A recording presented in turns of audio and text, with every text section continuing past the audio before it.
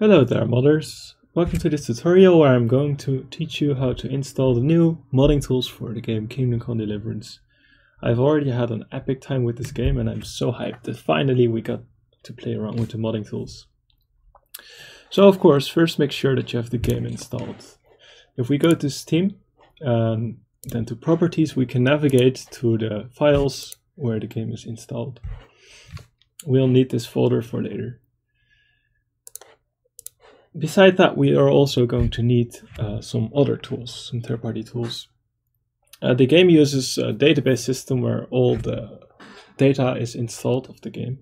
And to actually use the editor, we're going to need to install some tools from another website. So this is PostgreSQL.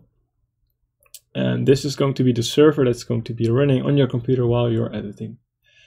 The links will be in the description, of course. And if we navigate to the download section, then to Windows, and then you see different versions here, but the links are actually, if you go to download the installer, and according to the devs, we'll have to not install the newest version 12, but we have to install version 11, because otherwise we're going to run into some errors. So go do that. I already did that. There's another tool we need. Link is in the description as well. That's a little driver. We can download it if we click this link and then go to Microsoft Installer and we choose, I think we need to choose the 11 version of this as well. So we're going to choose the 64-bit version and download that as well. I already did that, of course. So then, if we look in this folder, we have the three things. Oh, I forgot the most important thing, of course, which is the files themselves, the modding files. So the link will also be in the description to the page where you can download those files. Let me grab them from here. So from Nexus Mods, we'll have the official downloading tools. You can download them from the Nexus Mod side. You go to Files and then Manual Download, and we'll download the file. It's quite big. It's, I think, 4.5 gigabytes. So it says here. So it might take a while depending on your internet connection before you'll have the files downloaded. So we have all the files here. You can unpack the driver file, so you'll get the installer. We have the installer for Postgres, and we'll unpack the modding tools. So first, before we do anything, we'll have to copy over the modding tools to the installation file. So we just open the folder of the game install location, and then we'll open everything we just unpacked. We select everything and drag and drop this in the file. I'm not going to do that now because I already did it, and I will get an error with overriding. So back at the download location where we downloaded the files, we're going to run the PostgreSQL installer.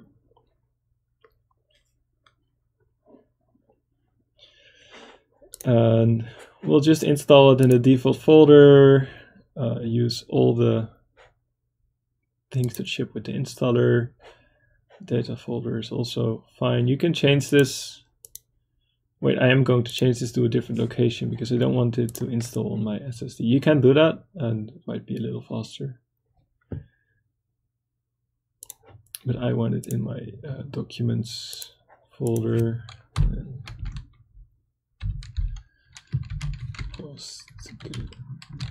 PostgreSQL data Nexus installed there. So now we're going to need to set up a password for the super user, and this password we're going to need later on as well for running the database. So it's important to set him. I'm just going to set it to Henry, lowercase. Just use any password, but be sure to save and remember this password because you're gonna need it later on. Port is fine. Locale, default locale is all fine, and let's install this. All right, we're not going to launch the stack builder, so we're going to finish it like this. Then we install this driver. Should be a short install. Install. Don't need any documentation. Install. Very short and done. So now we need to go to the admin panel of Postgres. We can launch that from the start menu. If you type pg-admin, we launch that, and it should start the server and also open the admin panel. All right, and we're going to enter the same password as in the installer. And now we have the default database, which also needs that same password. Okay, and now we're going to make a new database. So we have the databases here, and the default database is already installed, but we're going to need to create a new one. And this database name is very important because it's already used in the game. So we're going to name it ConfigDB, and we don't need to install anything else. The owner is default owner.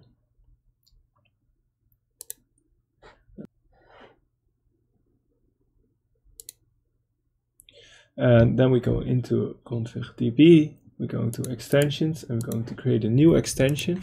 And this extension needs to be called name right, there it is. And we're going to save that. So that's all we need to set up in the admin panel.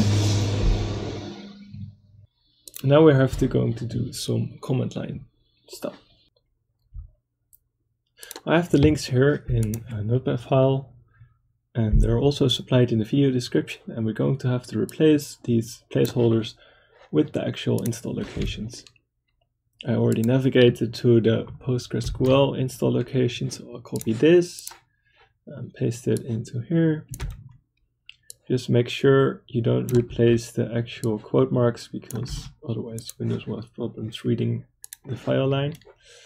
And then we'll copy the game file location in here.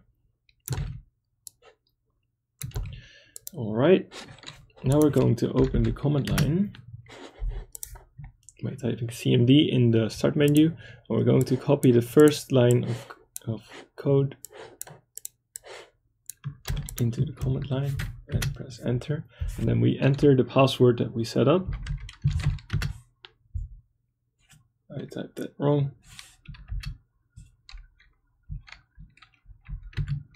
There we go.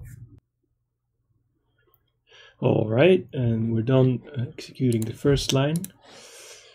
Now we'll execute the second line. It's going to install the second database and use the password again.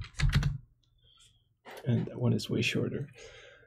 All right, and now for the third line, we're first going to have to set up some extra things. And this is important because it's going to help with the compatibility between different mods.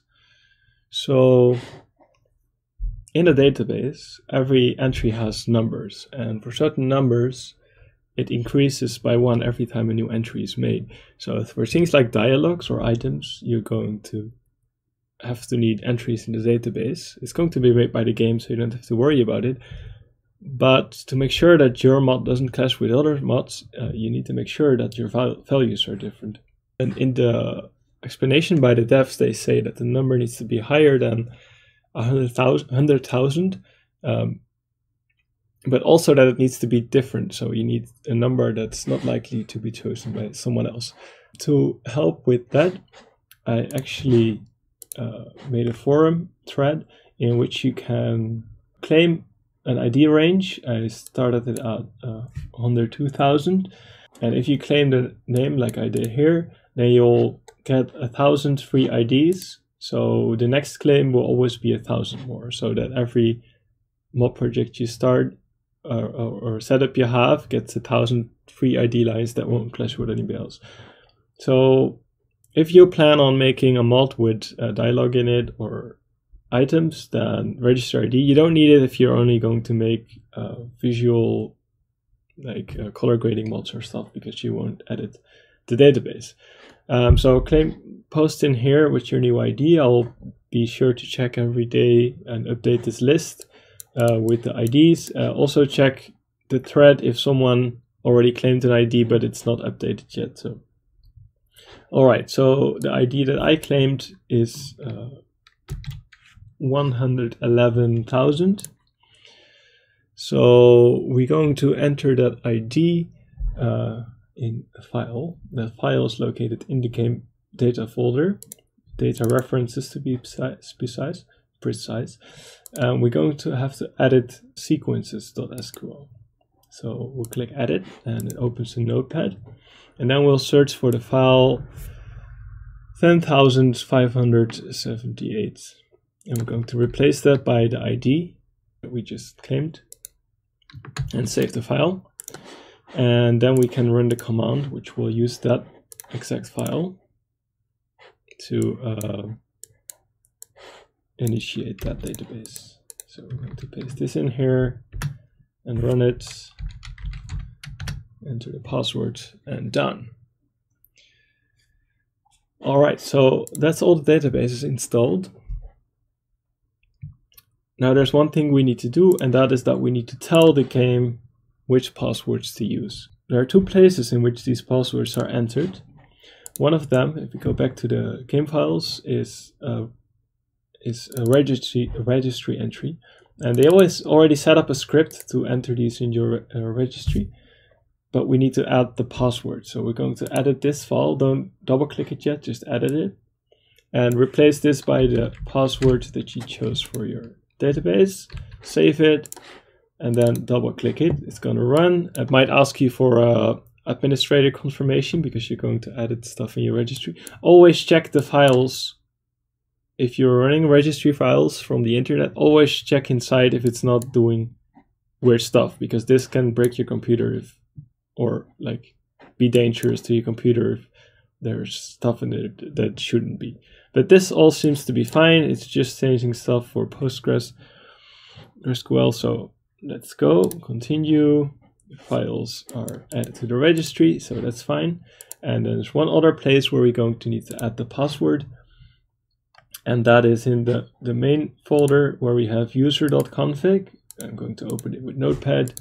And also here we have password, and we also change it to the password that we used. So save that. And that should be all the files. So now everything is installed and we can try to run the editor. We're going to bin win64 release.dl without the dot, and go to editor.exe.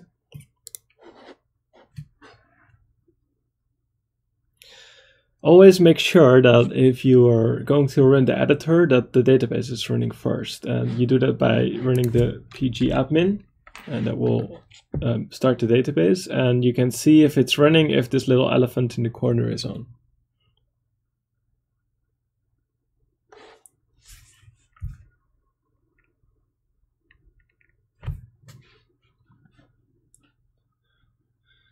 So this is the CryEngine sandbox editor that we use to edit the levels and edit mods.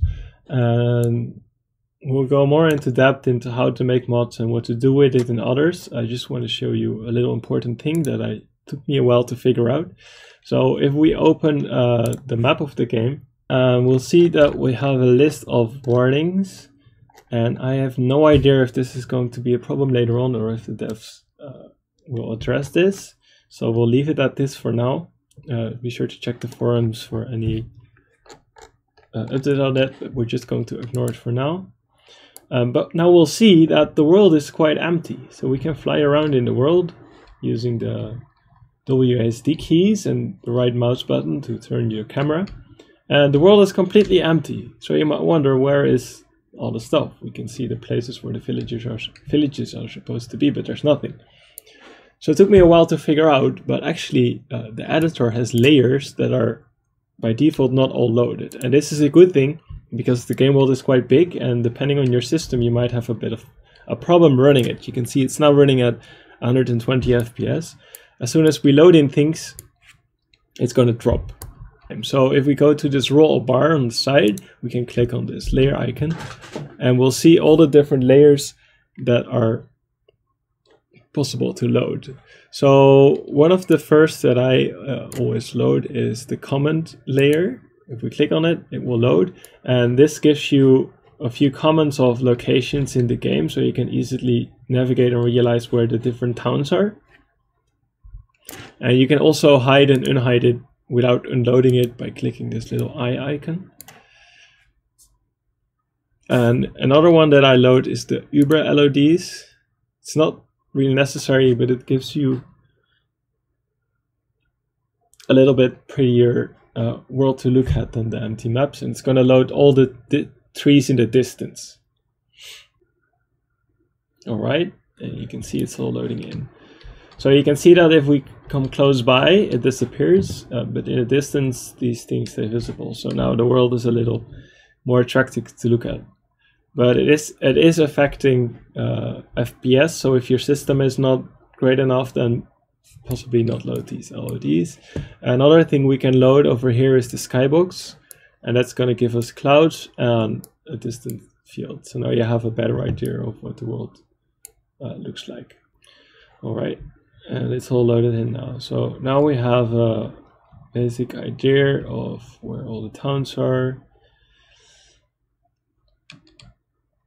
But if we now want to load in one of the villages, we're actually going to have, let's do the rivers first. So we have here, and we'll load in the rivers. It should also be pretty quick. So now we have actually water in the rivers. And if we now run the town, so I'm so bad with these Czech names. Sazava town. We click load. It might take a while because it's now loading on all the houses and towns and all the items and helpers. And let's disable the Uber LODs so we can only see the town. So now it's loading in all the different buildings of this town, and we can change them, place things, edit things, and whatever for your mod. So that's a short overview of the different settings, the installation of the mod files.